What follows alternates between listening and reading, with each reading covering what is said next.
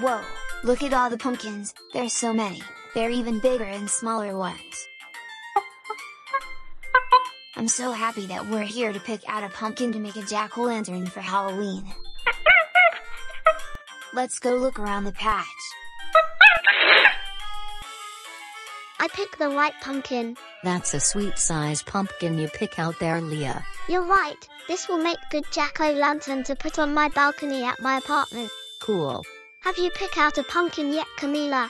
Nah, I'm still looking. I can't find the right one for me. Take your time, there's plenty of them for you to choose.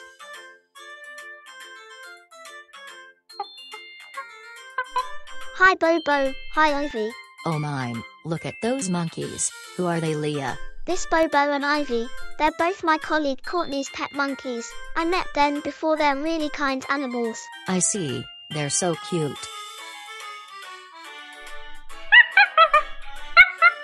Oh, you're such a cute little monkey. Are you both here to pick out a pumpkin too? Oh, I see, same with us too, but my friend Camila is still looking low. I love monkeys, they're very adorable animals. Bobo, Ivy, we're done picking out a pumpkin and we're about to go to the checking stand to pay it. Come on. Alrighty then, I guess I'll see you later.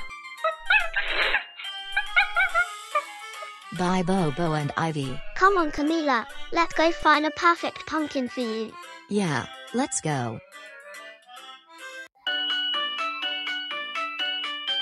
That's it guys, scoop all the pumpkin goop. Ivy, you can draw the face. All the pumpkin goop is out, you can draw the face, Ivy. Good, since you both done scooping up the goop and drew the face, I'll cut out the face and place a candle.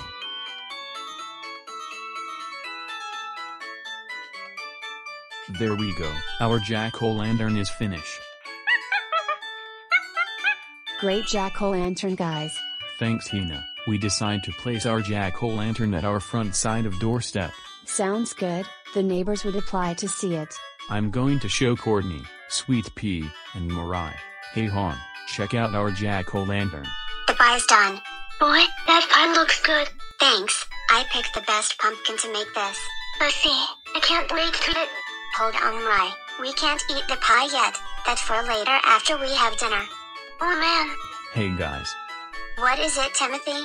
Check out the jack-o'-lantern that me and the monkeys made together. Oh, wow, that's a really great jack-o'-lantern you three made. I agree with Courtney.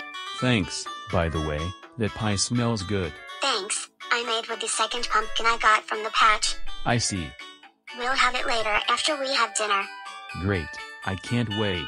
I'll go put our jack-o'-lantern in front of our doorstep. Alright hon. Alright Bobo, it's time for me to tuck you in. Before I do, I need to change into my pajamas. You go on ahead to bed and I'll be okay.